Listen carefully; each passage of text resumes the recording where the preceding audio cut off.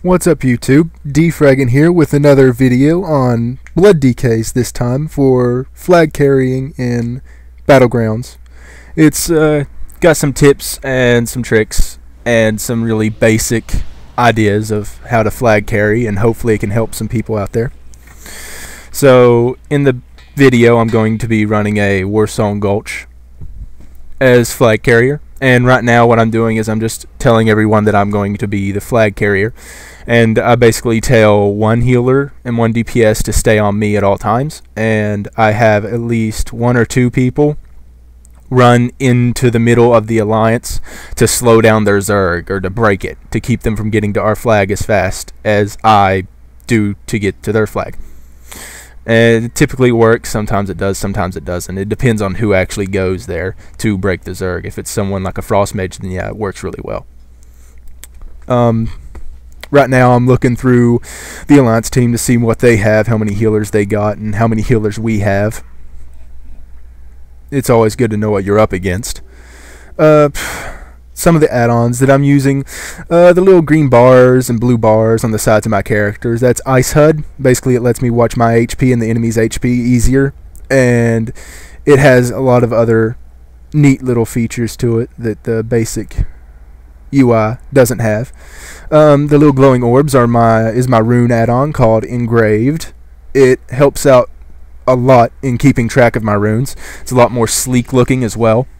And the larger icons below that is my extra bars, is what it's called. And I can basically move bars around anywhere I want and resize them. And I apologize for this transition, but I seem to have lost a track in my recording. But it didn't miss anything. It was just me running from point A to point B to their base. Right now, I'm grabbing their flag as quick as I can, picking up the flag, and I'm going to go take the tunnel to grab the speed boost to get out of there quicker. And right now there's a rogue and a DK on me, which they can't really do anything to me. As you can see, the breaking their Zerg didn't work too well. I don't know what happened there. But we picked up the flags at about the same time, which it really does help if you're able to delay their flag capture, or their flag pickup, I should say. It really helps in the long run, especially if you're like at your base, or if you're in your flag room. Typically you'll be in your flag room with their flag by the time they're in mid with your flag, and it helps out a lot in killing their flag carrier. And right now I'm boosting past straight through the middle, because at this point it's just a random battleground. I don't really care. It's pretty easy. Some other add-ons that I'm using that you can't really see right now is cooldown to go. You'll see it pop up whenever I'm fighting. And what I'm doing right now is one very important thing to have in Battlegrounds, Rated Battlegrounds, is map awareness. Just because I'm running forward doesn't mean I have to look forward. You want to zoom out all the way, and you want to keep an eye on your surroundings. Especially if you're Death Knight and your flag carrying, what I like to do is I like to look around and look behind me, and if I see Alliance coming up on me on mounts, I'll go ahead and target them, and as soon as they get in range, I'll Chains of Ice them to keep them away from me. It helps out in getting to your base quicker without them slowing or stunning you. Right here, what I'm doing is really important as well. For one, you always want to stay on top of your flag cap point as long as you can. It's where you want to be at all times. And you want to face your back against a wall. That way you can avoid backstabs from rogues. It helps in reducing damage. Always have your back against the wall, and always be on top of your flag capture point. Because if you get away from your flag capture point, a rogue could sap you, or you could get stunned or AoE feared like I'm getting right now, and they could get your flag back. And when they do that, someone could just run, pick up your flag, and run out, and you wouldn't have been able to have capped it. So you want to stay on the cap point as long as you can. It really, really helps. I find it a lot, like 50% more efficient. If people don't stand on the flag capture point, it really does mess up games. It breaks games by a long shot. I don't know how many times I've seen it break a game. See, like right there, just bam. And I capped it within not even a second. Now, right now, there's Zergs just now getting there as I capped it, and I guess they're pretty pissed off at me, and they're going to go ahead and try and kill me anyways. I could run, but they would just follow me and kill me anyways. I'm the only one there, so I just decided to have a little bit of fun with it and see how long I can last before they kill me. Let's see how many people. I got a druid, DK, hunter. Pretty sure there's a priest somewhere. Nope. Pally. A good amount of alliance on me. So I just sit there and I humor him for a bit. Now, right now, what somebody else needs to be doing, like they just did, is someone's picking up their flag right now. And what I do is, as soon as I die, I respawn and I run to the person that has their flag and I pick it up off of them. That way, there's less time in between running flags and you can do it quicker and faster.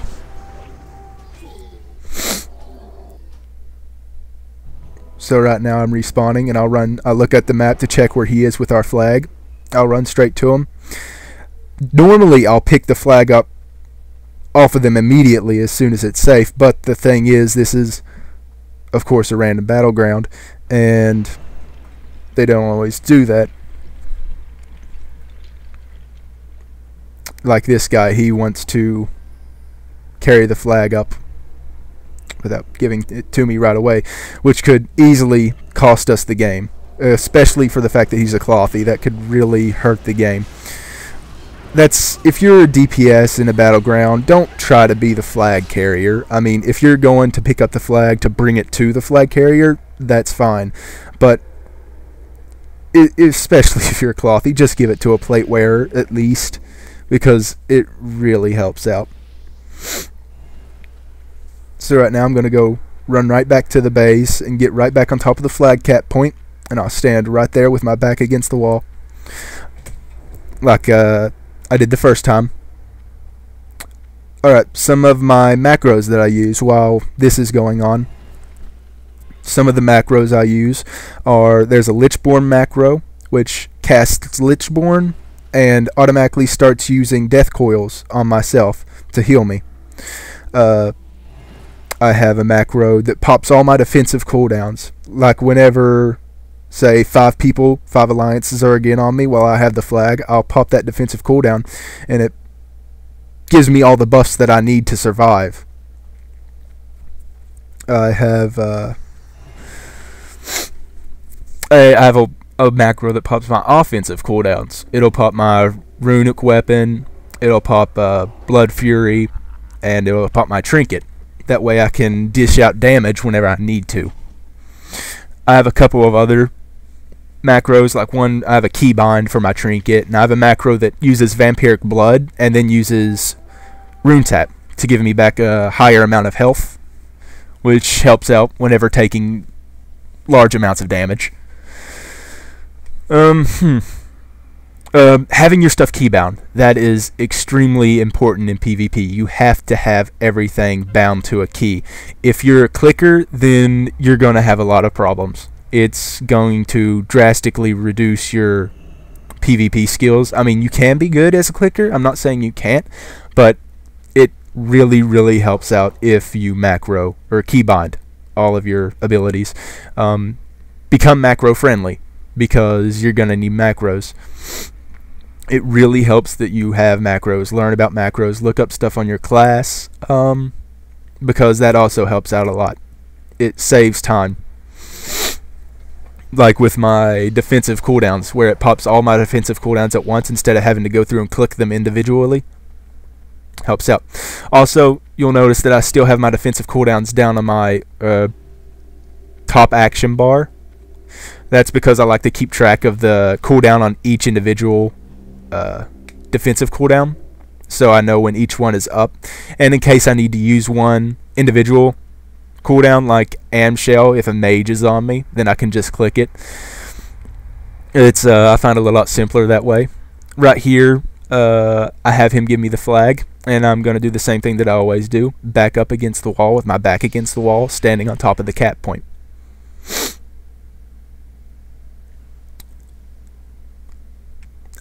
This UI that I'm using, by the way, isn't temporary. I'm still working on it. I'm testing with it. It's kind of experimental. I guess you'd say. But it works out pretty well. I like it in both Frost and Blood. And another thing, Blood decays. I mean, don't get used to playing Blood spec in Battlegrounds that don't require a flag carrier. I mean, Blood's good and all to mess around with, but it's really only needed if you're going to carry a flag. I see Blood DKs and BGs now that are in Arathi Basin, which isn't really needed. I mean, you don't need a Blood DK in Arathi Basin. I mean, you deal minimal damage. The only thing is you survive, but I mean, it doesn't really help out the team as much as it would if you were Frost or Unholy. It's really annoying to have to deal with Blood DKs in Battlegrounds where they're not needed either.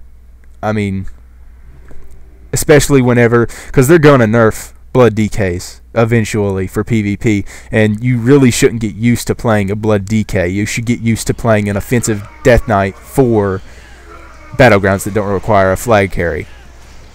Because if you get to the point to where you start relying on Blood and you learn Blood really well, and they nerf it, you'll have to relearn Frost or Unholy and learn to play a new thing. It's always best to broaden your horizon. Don't just play one spec.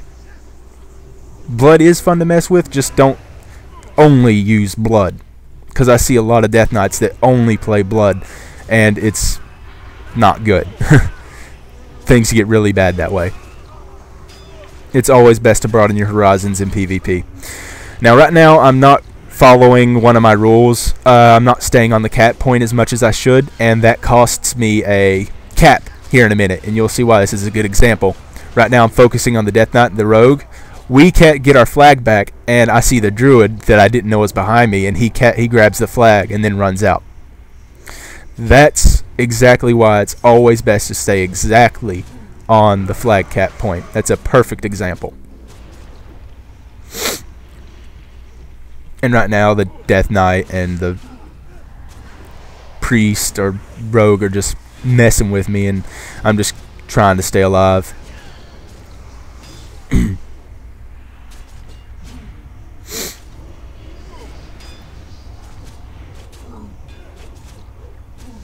Now, one thing I don't understand right here is I guess my 9 button on my Naga mouse was messing up or something, or maybe I was silenced, I don't know, but I was trying to use my rune tap there and it wouldn't let me because it was procced. And another thing for Death Knights, kind of basic information, but you want to use Death Strike as much as possible. It's how you survive. If you can't use Death Strike, use Heart Strike until your Unholy runes and your Frost runes are Death runes. That way, whenever they get off cooldown, you can use Death Strike more times in a row to build up your shield and to build up your HP pool. And another thing, as far as gemming and enchanting for Blood DKs, I know that every tank loves to have that huge HP pool, but you want to avoid that. You do not want to gem straight up stamina. That is very, very bad. You want to mix between strength gems, mastery gems, and rezeal and stam gems. The reason you want to use strength gems is because your Death Strike. The more damage you do with the Death Strike, the more you heal yourself for, which is your main move, the move that you spam to survive. So the more damage you do with it, the better you're going to be at surviving. The reason you want to gem mastery is because your shield buff you get while using Death Strike. The more mastery you have, the more that your shield is going to absorb every time you use Death Strike, and that shield's going to stack up. And the reason you want to do rezeal is, of course, to reduce the amount of incoming damage you receive, and make sure you're hit capped, which for PvP is 5%, and make sure you're expertise capped, which is either 17 or 16%. I'm pretty sure it's 17%. You want to be expertise capped and hit capped before any other. So if you're not, you can reforge for it, or you can gem for it as well. As far as meta socket goes, a good meta gem is the one that gives 81 stamina and 2% increased armor from items. I think is what it does. Those are the best gems that you can get. If I were to go in further detail, I would go, or if you want me to go in further detail on enchants and everything, I can make another video later. Also, if you want a further in-depth video on my user interface and the add-ons, I have a video released for that. It's under my Frost DK PvP video, which you can watch it. And I apologize for the video lag. I guess something happened during capturing with Fraps that it caused this video lag. I guess I had a program running in the background that was taking random bursts of my CPU's power, causing it to video lag like this, and I apologize for that. I also apologize for the length of this video. I know it is kind of a lengthy video, and I didn't mean for it to be that way. That's just how this battleground turned out. Right now I'm grabbing their flag. I'm going to take it under the tunnel in hopes that the speed boots are there. If so, that helps out in getting back to their base a lot quicker. Typically, I always take this way, unless you always want to take down the middle tunnel, unless you don't have a lot of your allies in the middle of the map. If you don't have a lot of your allies in the middle of the map, that could leave you prone to getting CC'd and DPS down on the way back to the base. Most blood DKs, though, a good blood DK can easily survive it and go all the way through mid without having any trouble. And another thing, a real big thing, what I'm doing right here is notice that I'm still hitting him, but I'm running forward at full speed. So I'm avoiding backpedaling. Backpedaling is when you walk directly backwards with your character and you move, I think it's 50% slower. And you moving 50% slower really hurts the time it takes for you to get from point A to point B with the flag. See, I'm moving at normal speed and I'm still hitting the enemies behind me with death strikes to keep my health up. All you do is turn your camera to the side and run to the side. That way you're running in a straight line to your point of destination and you're hitting the people behind you without having to walk backwards. Backpedaling is very, very hurtful in PvP. You have to learn not to backpedal. If the best thing you can do to get to learn to stop backpedaling is to completely unmacro your S key for moving backwards. In PvP, you don't need it. You really don't need that key. Backpedaling takes a while to get out of the habit of doing if you're used to doing it, but once you get out of the habit of it, it's really easy to avoid. You'll start seeing people in BGs backpedal all the time. You'll be like, oh, what a noob backpedaler. You get used to it. And I'm pretty sure this is the cap win of the game. Notice, every time, put my back against the wall and stay on top of the cap point. That is mandatory as a flag carrier. If you want to get anywhere in being a Blood DK flag carrier, you have to do that. Alright, well, I thank you for watching this video. If you liked it, please subscribe, like the video. I will be making more videos. If you want more instructional videos, I could easily do that. I could go into more depth about everything that I do. I'm going to be releasing some arena videos once my arena partners get geared for this season. And those 3v3 videos should be up in about a week and a half or so. So look forward to seeing more of those. This Paladin's going to try to do something, but the game's already over. But always try and fight on top of it as well. And there's the game. I think I did about 680,000 self-heals in that game. Not too bad. But again, thanks for watching. Subscribe if you liked the video. Like the video if you liked the video. And favorite it if you think it was a favorite. And I'll catch you next time. Thanks for watching.